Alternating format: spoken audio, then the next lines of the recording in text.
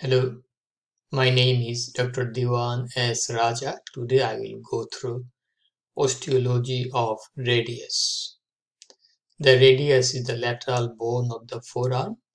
It is a long bone because it has two ends, the shaft in between the two ends.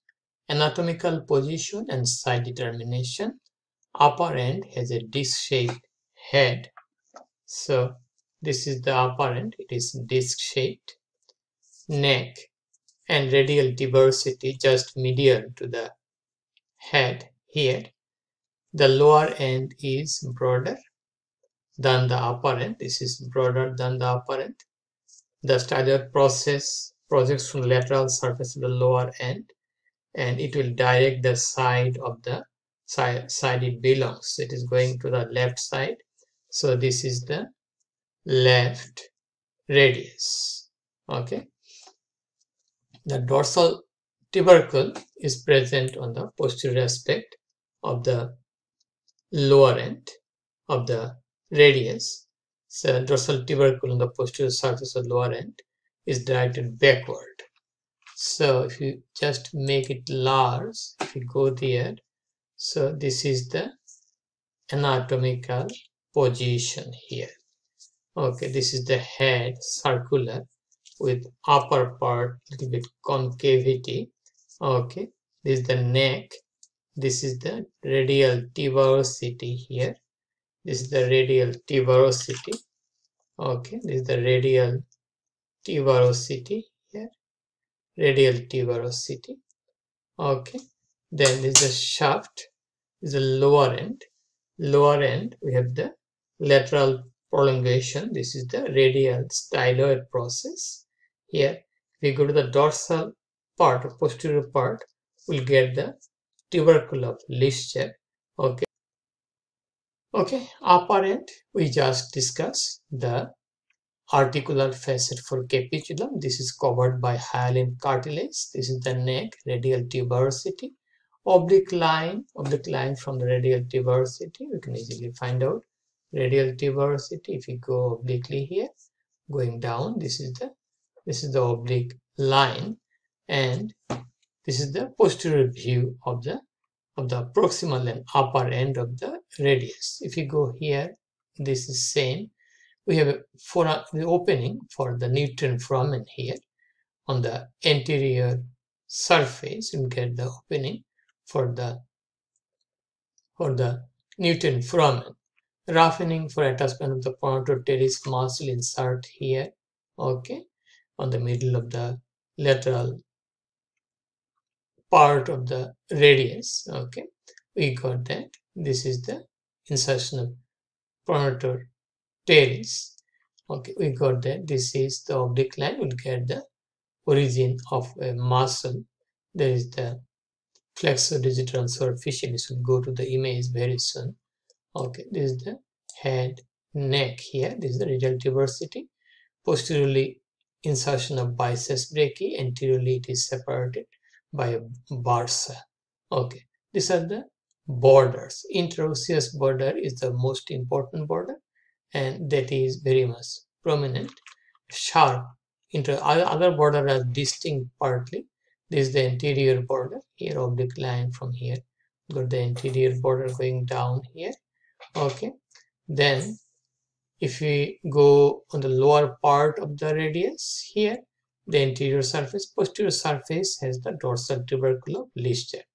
If we go to the inferior surface, you get two facets, the triangular facet for the scaphoid, the semilunar or quadrangular facet for the lunate muscle. So this is the facet for the scaphoid, this is the facet for the lunate muscle. We got that. So we have anterior border, posterior border, interosseous border. Surface, anterior surface, posterior surface, lateral surface. Anterior surface between the anterior border and interosseous border. This is the anterior border, interosseous border. This is the anterior surface. Okay. Then posterior surface between the interosseous border and the between the interosseous border and the posterior border. Okay, that is posteriorly. I'm not seeing here nicely. Okay, then lateral surface between the anterior border and the posterior border. So we have three surfaces. Among the border, the interosseous border or medial border is more distinct. Shaft has three surfaces we just discussed. Newton foramen is present in the upper part of the anterior surface, and this is directed towards the head of the radius, and the lower part of the radius is the growing end. Okay, we got that. So Newton foramen usually a branch of the anterior interosseous artery. Anterior interosseous artery is a branch of the anterior interosseous artery is a branch of the common interosseous artery. Common interosseous artery is a branch of the ulnar artery. Ulnar artery is a branch of the brachial artery. Okay, there is a continuation of the axillary artery. We know that part. Lower end, we just discussed, we have five surfaces. Lateral surface is projected downward as styloid process. We call it a radial styloid process. This part, this is the radial styloid process. Medial surface bears a smooth notch for the ulna. This is the ulnar notch. Lower part of the ulna is articulated here. So this is the ulna lower part articulated here. This is the ulnar notch here. Okay, we got that. Inferior surface articulated with the scaphoid and lunate. So we have that triangular area. So we have that triangular area here for the scaphoid here, and this area for the lunate, the quadrangular or semilunar area for lunate, triangular area for the scaphoid.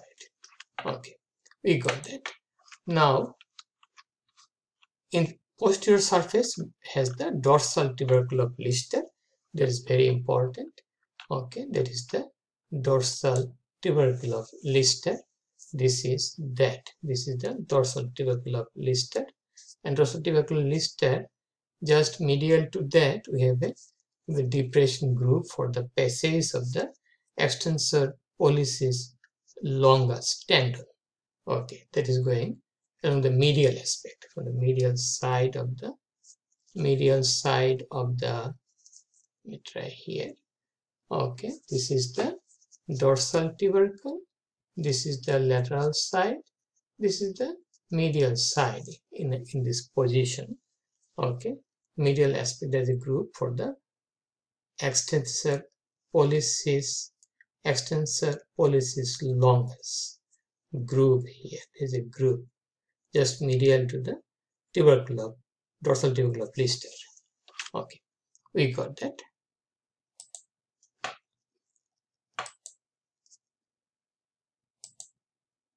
Okay, so again, this are the images. We have multiple joints is formed by the radius ulna, superior ulnar joint, inferior ulnar joint. Inferior ulnar joint, superior ulnar joint, these are pivot type of synovial joint.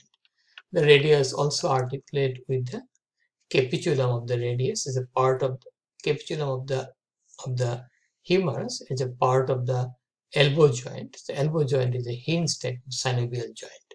The joint between the radius and ulna through the interosseous membrane, through the interosseous border, that is the fibrous joint, we call it syndesmosis. There is aperture for the interosseous artery here. Okay, for the anterior interosseous artery. Okay, we got that. So this is the nutrient foramen here. This is the growing end. This is nutrient foramen. Okay, insertion of muscle, biceps brachii, posterior part of the radial tuberosity. Okay, there should be posterior part of the radial tuberosity. We have supinator muscle here from the lateral aspect, from the lateral aspect. Okay, pronator teres in the middle, the lateral aspect. Pronator quadratus anteriorly Anteriorly on the lower 1/4 area, there is insertion of quadratus, pronotor quadratus. Brachioradialis near the styloid process on the lateral aspect. Origin of muscle, anteriorly flexor digitorum superficialis along the oblique line here, along the oblique line. Then we'll get the flexor pollicis longus from anterior to third area below the oblique line. Then we'll get posteriorly origin of the abductor pollicis longus and the extensor pollicis brevis posteriorly. Okay, we got that. So we have 5 muscle insertion, 4 muscle origin from the radius. Okay, now if we go there, this is the supinator muscle. Supinator muscle is inserting here. Supinator muscle is inserting here, supinator. Okay, so this is the pronotor teres, again lateral aspect. This is the brachioradialis insertion. Okay, and anteriorly if we go there, and by the tuberosity, radial tuberosity, insertion of the biceps brachii muscle. This is the insertion of the pronotor quadratus, insertion of the brachioradialis, origin of the flexor digitorum superficialis, flexor digitorum superficialis muscle. Okay, so if you go again to that place here, origin of flexor digitorum superficialis, flexor pollicis longus, abductor pollicis longus, extensor pollicis brevis, 4 origin. Okay, if you go again there, we have 4 origin. 1, abductor pollicis longus, posterior aspect, extensor pollicis brevis, posterior aspect. Okay, anteriorly we have the flexor digitorum superficialis and the flexor pollicis longus, 4 muscle origin. Insertion, we have 5 muscle insertion, biceps brachii, supinator, pronotor teres, pronotor quadratus, and brachioradialis. We'll find out them again, not a problem at all. Okay, insertion of the biceps brachii, posterior part of the radial tuberosity separated by a bursa. Okay, we got that. 1. Then here lateral aspect, insertion of the supinator muscle.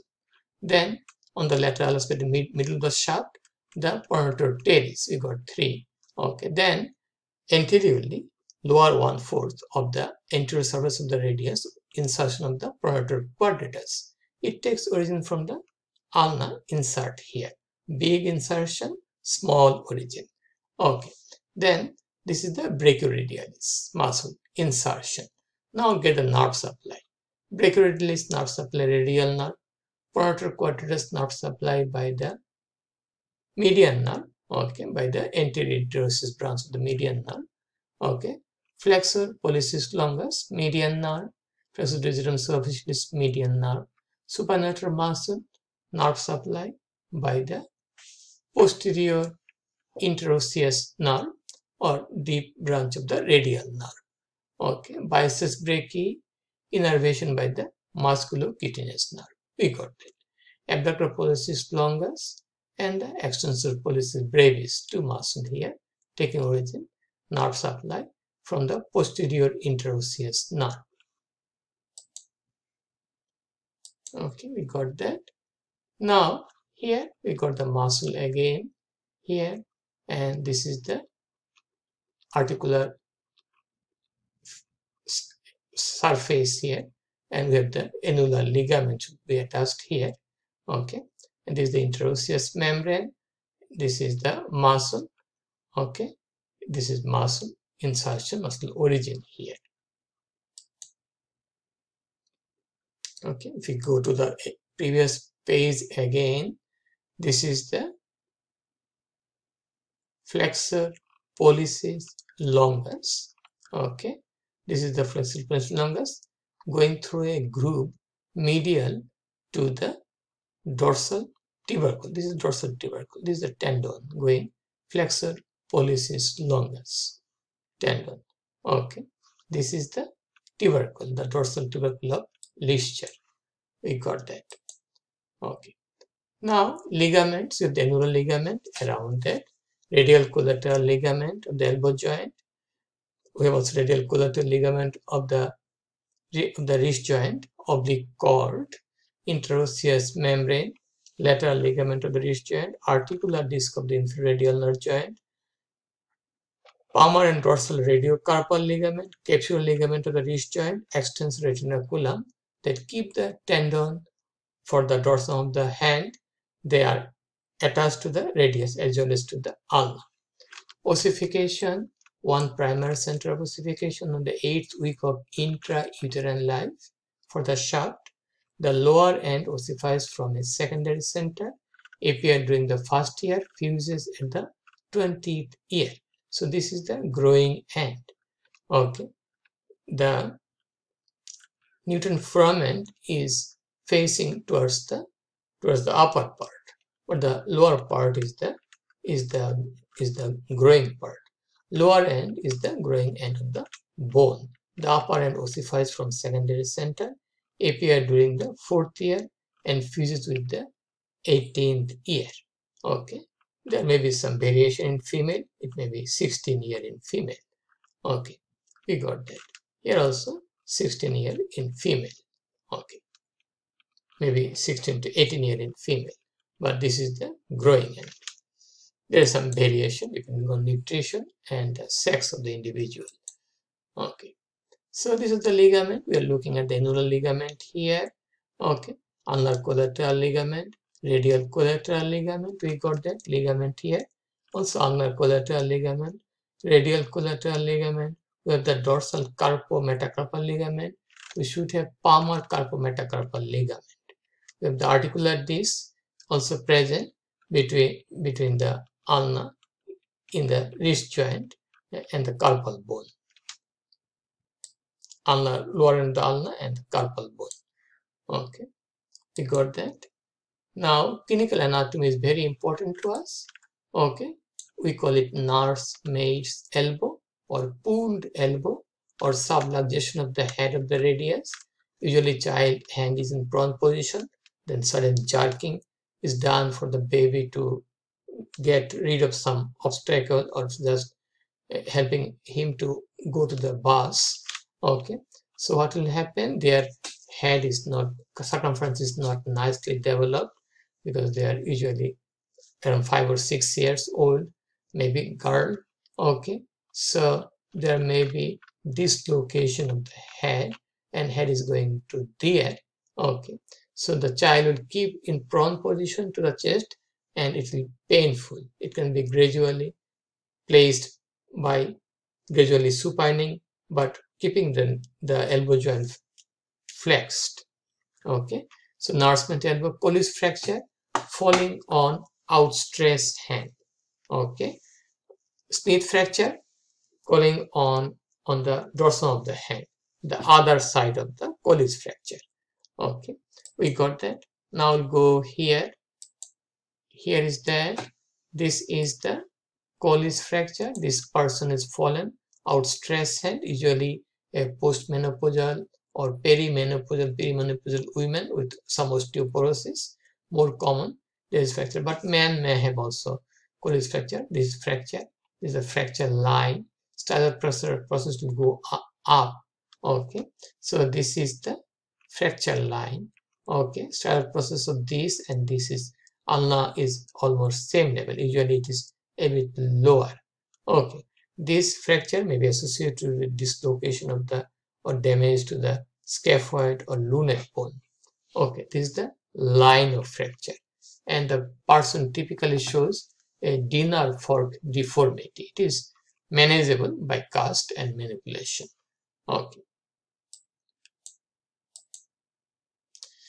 and that's all about the osteology of the radius. If you have any question, please feel free to ask me. Please share the information with your friends and please support my channel. Please subscribe me. Have a nice and blessed day. Bye now.